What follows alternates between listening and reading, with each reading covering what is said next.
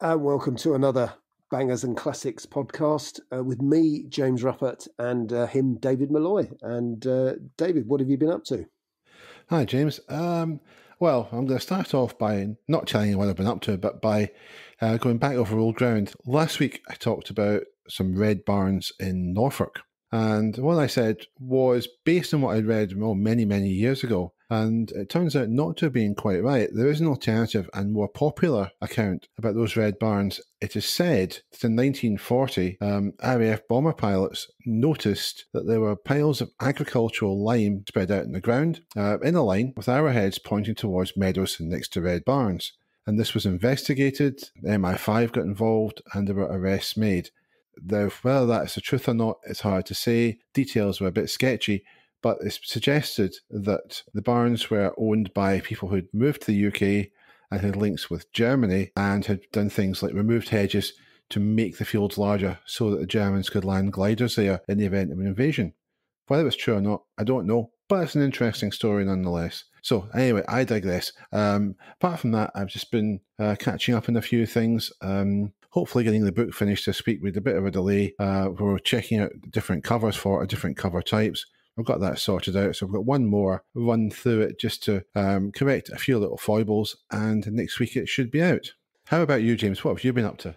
Well, strangely enough, David, I was very pleased with myself a few weeks ago because I took the spare wheel off the front of the lorry, better known as a Series 3 Land Rover, because it made it easier to open the bonnet, because as I'm getting old and frail now, opening the bonnet is something of a workout. And I took it off, and I couldn't believe it. It's like as light as a feather. Obviously, it's made from aluminium, so there's nothing to it really.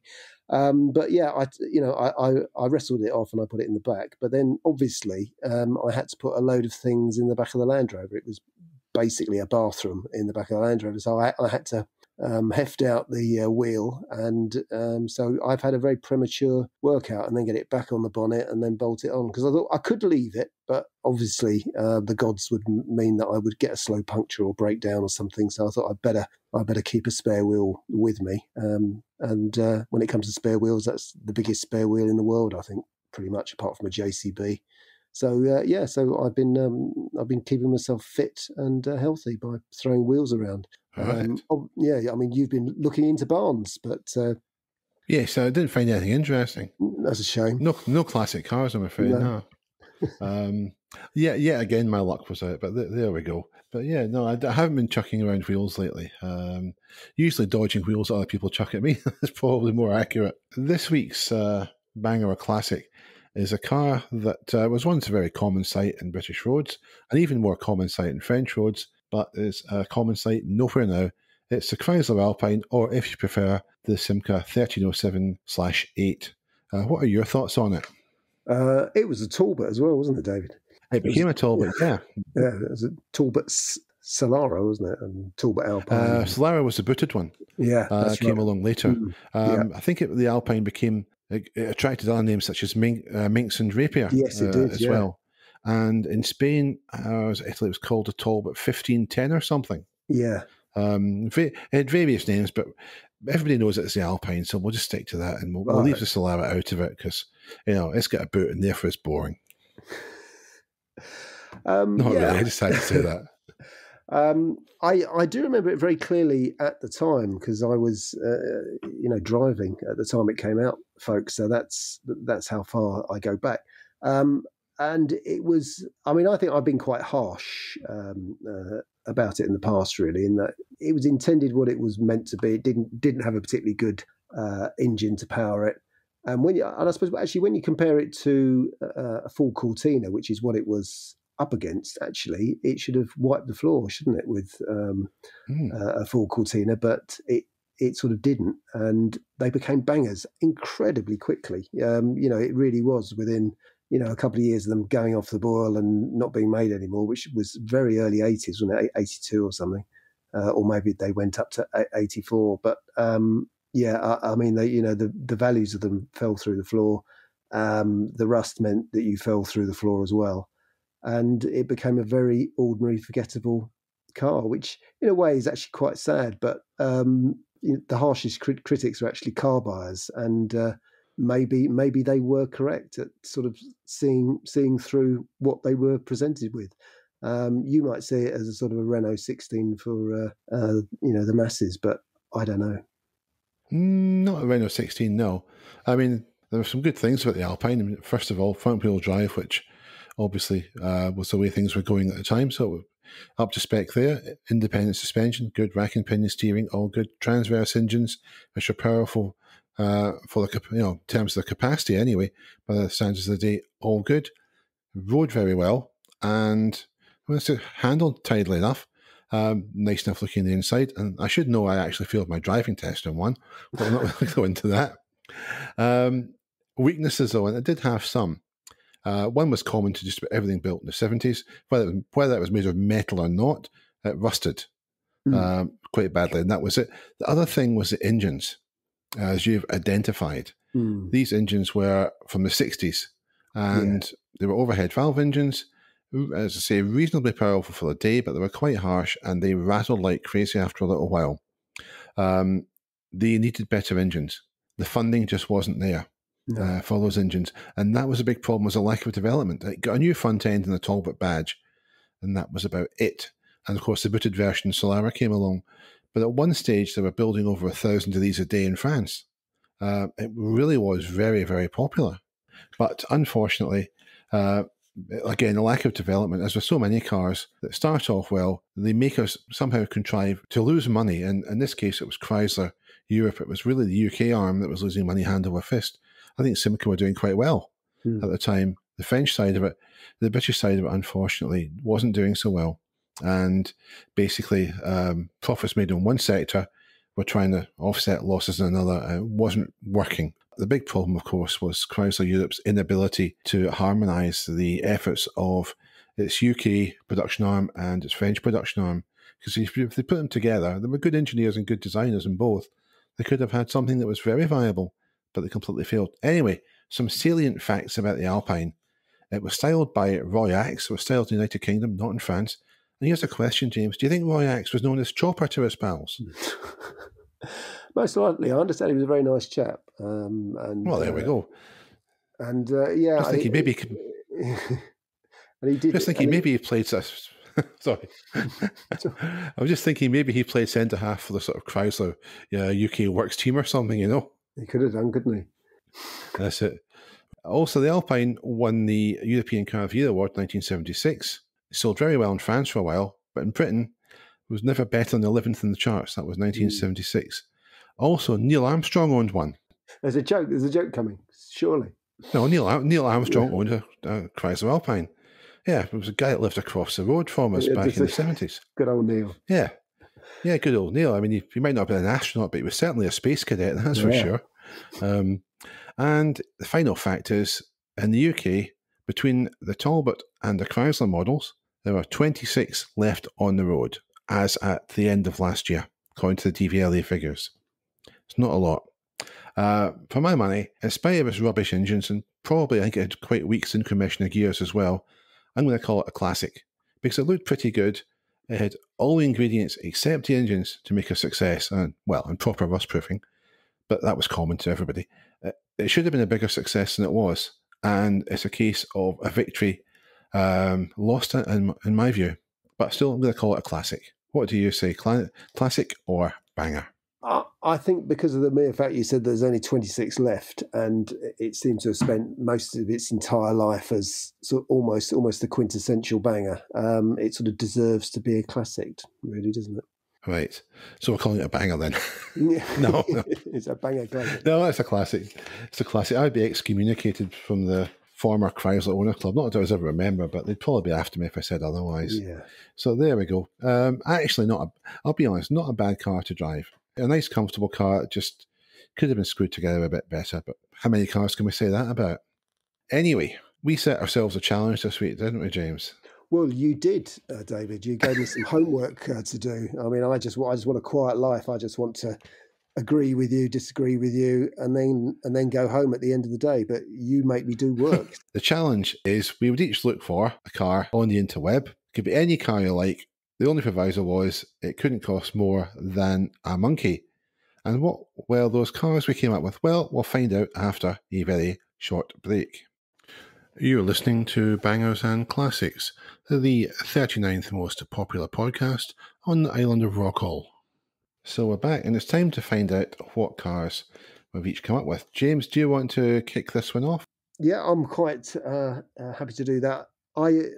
I went through a lot of cheap car ads, and most of the pleasure is sort of reading the description or lack of description, and also how triggered the sellers are, because they've obviously been through this before, that people are, have only got a few £100 and they're going to turn up and they're going to criticise their car. So they, in a way, they want to get all of their digs in early, so you can't say I never told you so. So I did find a vehicle with a very long description and a very long justification for selling it.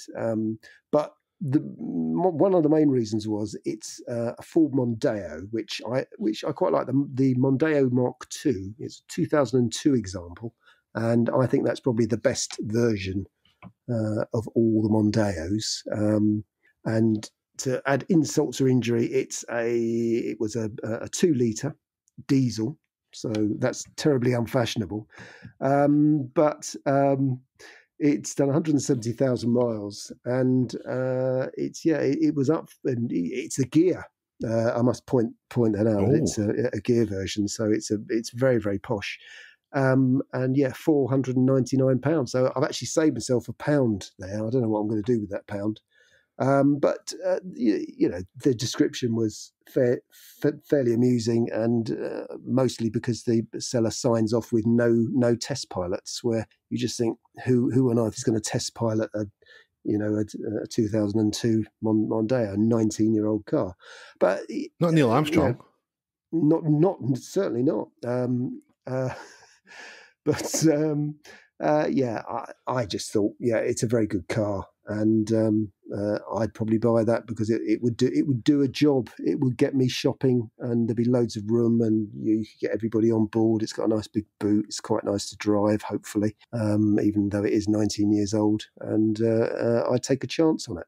So, right. What did you pick then, David? Well, I'll come back to that in a minute. I mean, I'm a bit concerned about your choice, James, because... Really? Why is that?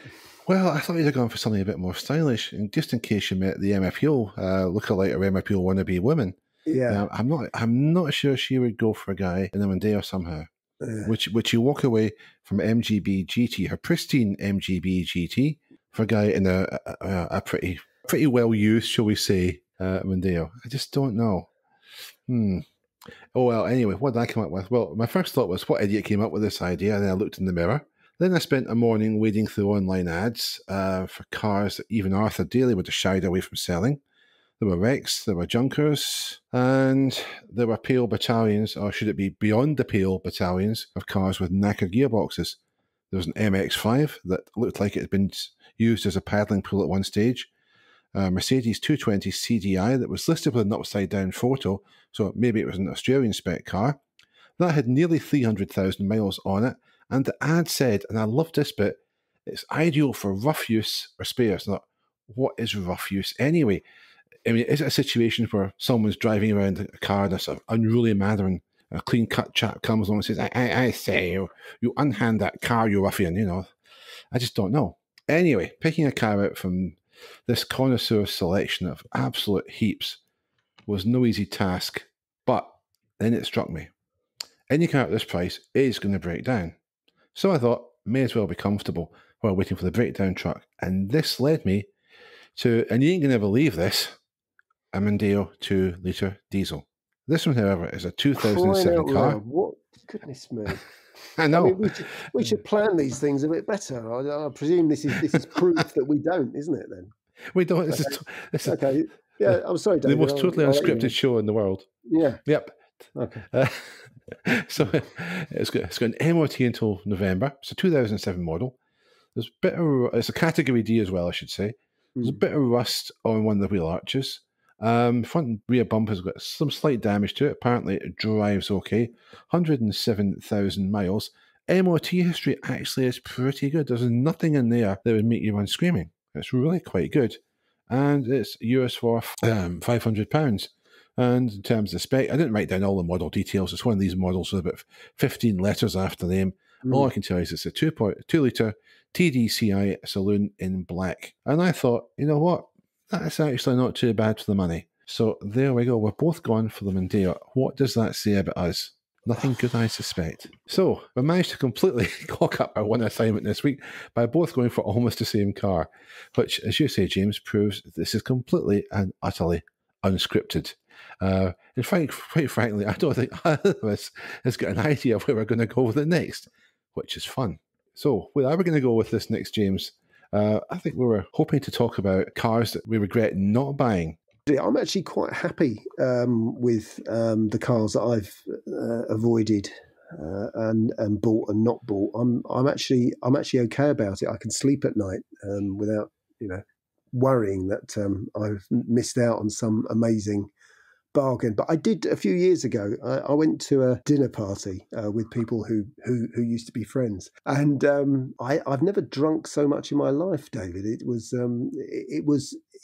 that point where you've drunk so much you get back to where you were before. So it's sort of completely pointless drinking so much, because you've drunk yourself back to sobriety again, effectively. But this was in the summer, so by the time we stumbled out of where we'd been, which wasn't very far away actually, it was a nice country house, and had drunk the wine cellar, and there was a wine cellar as well. That's how posh these people were. By the time we drunk it dry. But what they told me is that they had a Bristol, and they'd bought a Bristol because somebody who knew about cars apparently had said, "Oh, what you want to do is you want to buy one of those and restore it." And I think they asked someone who had a garage and said, "Would you restore it?" And they've sort of gone, "Well, no," or it would cost like £1 million to restore, and it will still only be worth 12 grand or something. So I began the long process of saying, "Will you sell it to me?" And that lasted all night. And then the next day, obviously, I rang them up and said, "Well, yeah, you said it's in a garage not far away." And obviously, I'm not the right type. I think that's basically what it is. I think I was a bit too scum for them, and they would not sell me. My money was not good enough for them, because I said, "Well, I'll take it off your hands," because they said they didn't know what to do with it, because obviously they were a bit clueless about putting it back together again, but was so frightened by the restoration costs, because I think doing anything on a Bristol because it's hand built is just stupid, really. But my local garage actually does have one that goes in for a service now and then. I thought, well, they'll know whether it's any good or not. So I tried my best, but it was a class issue, David. Really, is that I hadn't gone to the right schools, I hadn't had the right jobs.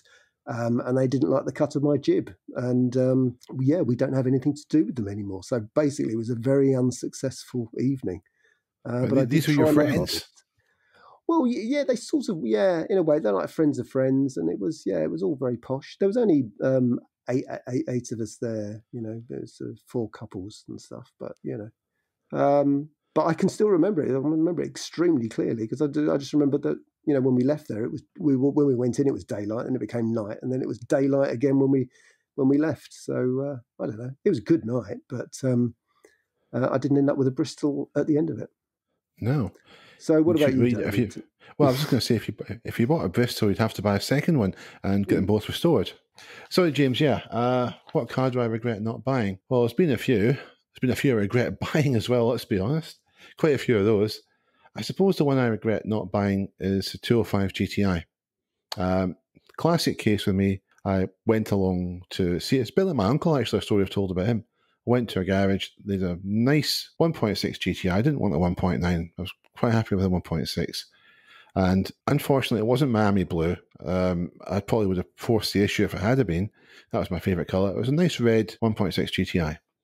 In a garage in Glasgow, and I wandered around, had a good look at it. I thought, yeah, that's quite nice. It wasn't a new one; it was a used one, and it looked pretty good.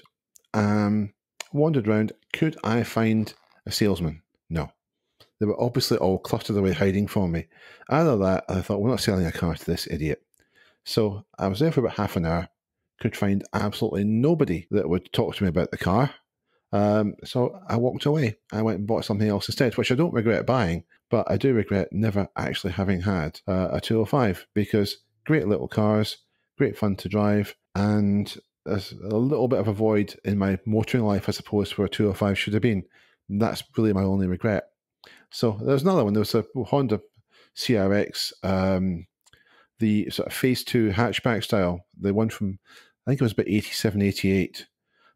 These came in, and I went to see one of those as well, and salesman tried to stiff me on the trade and tried to bump the price up, saying they wanted to trade my car in. The advert didn't say anything about that, so I had a few choice words with him, mentioned a couple of things, and of a legal nature, shall we say, and wandered off, and again bought something else.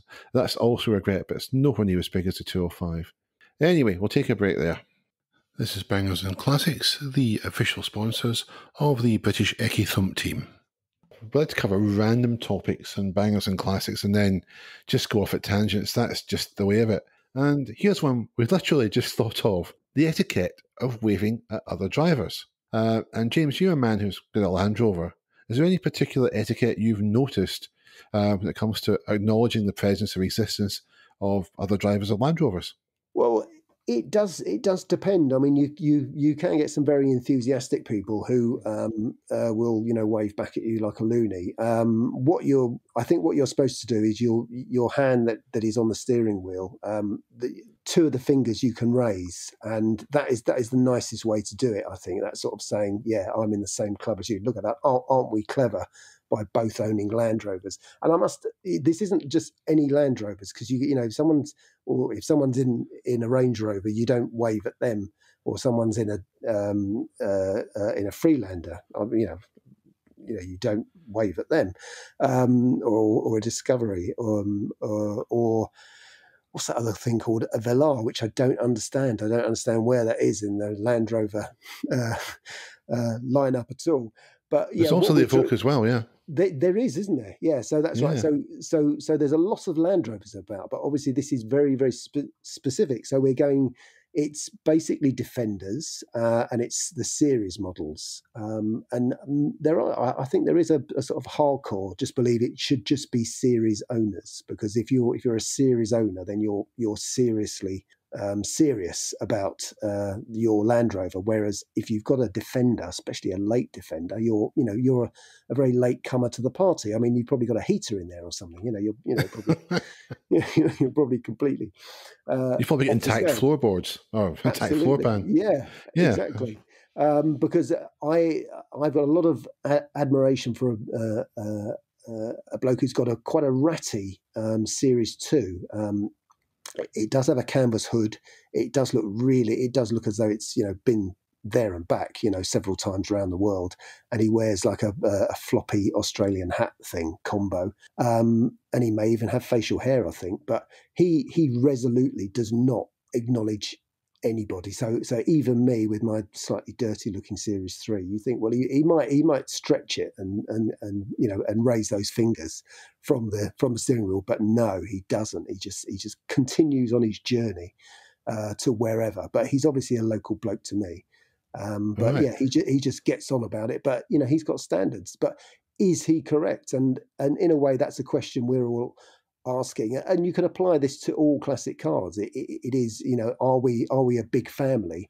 And maybe should we extend this to bangers? If you're in a banger and someone else is clearly on their financial uppers like you and can only afford to run a Talbot or something, should you acknowledge them? I don't know. It's a very difficult and pressing topic.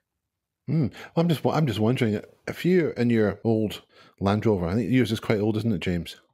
Well, it's 1984. It's not as old as it could be, and it's one of the last of the Series 3s. But, right, that's 37. So if you see someone coming past in a brand new Range Rover, do you think they expect you to tug the forelock? That's what I want to know. Most likely they do, yeah. Right. But as we all know, old Land Rovers is old money. You can go, I mean, this is the point, you can go anywhere in a series Land Rover and you will get in, whereas everybody else with a brand new Range Rover is nouveau riche and they will be told to park somewhere else, whereas we would get instant access to a point-to-point or something, Right. some event like that, or maybe a dinner party, David. Right. I've never been to a dinner party in my Well, life. there you go. Well, that's right. You'd be allowed to park on the gravel drive, whereas someone No, else they wouldn't even let me park there, mate. Wouldn't they really? No, they've probably got sentries posted at the village, outside the village, wherever they're holding this, to prevent me from coming, or let down my tyres or something to make sure, even if I did get the invite, which of course they didn't send, I wouldn't be able to attend. But I'm just wondering, the people, these nouveau riche people in their very expensive new Range Rovers, do they understand the social niceties, James, that obviously it's inverted snobbery, the older the Land Rover, the higher up the social scale you are? Or do you think that's something they've not really appreciated? No, probably not. Some I should think do, but on the whole, no. They've just got a big fancy off-roader that will break down inevitably, as we know. See, this takes me back to your Bristol story. And you've got an old Land Rover, therefore you're extremely posh. Oh, yeah. And these people wouldn't sell you a Bristol because you weren't posh enough. That begs the question, how posh were they? Well, they were obviously far posher than me. But I didn't turn up in the Land Rover, so maybe that was a mistake. Problem. Yeah, that's it. See, Bangers and Classics has nailed it yet again. We've come to the bit of the problem. We've put our minds together and we've addressed the issue. Talking of old Land Rovers, there's a video channel on YouTube run by a guy. The channel's called Simon. To read it out to you, Simon, a bloke in the woods. It's a guy who goes wild camping and various adventures. The relevance of that to cars is that he owns and loves an old Land Rover. It seems to be his only vehicle. He uses it for work, for leisure, and for going off on expeditions, and he's modified it. And it seems that he's owned a number of Land Rovers over the years. And he's done a couple of videos about the car. I would recommend his channel, even if you're not really interested in a Land Rover. It's very good, very peaceful viewing, very interesting. He's an engaging chap, but his pieces about the Land Rover are particularly interesting. So I would suggest you give those a shout. If you, again, just go to YouTube, type in Simon, a bloke in the woods, and you'll find out who he is. And he lives, I believe, James, not desperately far from you. He's somewhere in Norfolkshire. Well, that's all the best people do live down here, David, and we're looking forward to welcoming you to the area if your application goes well. But, that won't go well. No, no chance of that. It won't. No, it won't. No, I'll be banned. I mean, just trying to think of all the places that won't have me.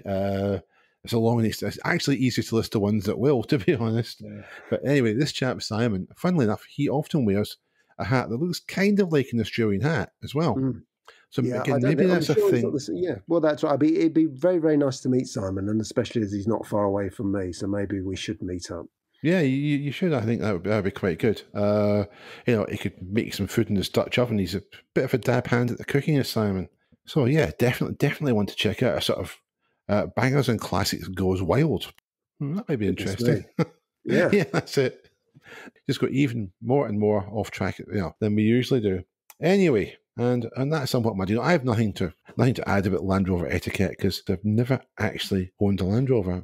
We've owned a few 4x4s and there's no particular etiquette there. But obviously, Land Rover Defenders, or the 90 and the 110 before they were called Defender, they're a special breed, I think, of car, and probably a special breed of owner. And I've yet to meet someone who's owned a Land Rover who A, doesn't complain about it, but B, wouldn't ever be parted from them. And that, again, may be a subject of conversation another day, James. What do you think? Yeah, it can do, because I remember speaking to some owners. Again, when I used to be a proper journalist and I did consumer articles, I spoke to people who owned Discoveries, and they would tell you all these terrible stories about how they basically died in their Land Rover when it broke down and stuff. And then you said, would you buy another one? They go, oh, yeah. So hey, what? Yeah. So yeah, they do love their Land Rovers for some reason. And it's possibly, we can even extend that, because is it the case that sometimes people who have really bad experiences with cars, not me and Rover 213s, I hasten to add, somehow manage to put that behind them or put it to the side and form a deep-rooted attachment to those particular cars? There might be some sort of psychological issue there that you can put on your tweed jacket and your horn rim glasses, James, and explain to us. Cool, so, absolutely. Yeah, I'll have to do some research for that, unfortunately. Yes. Absolutely. I mean, I think this is it. You could become a new agony uncle. Send your motoring problems to James, and once he's finished laughing at them, he might help you. And on that, we'll call it a day. Thanks for listening to this week's podcast. And to quote the two lines, it's goodbye from him. And I'm raising my hand from the steering wheel at you.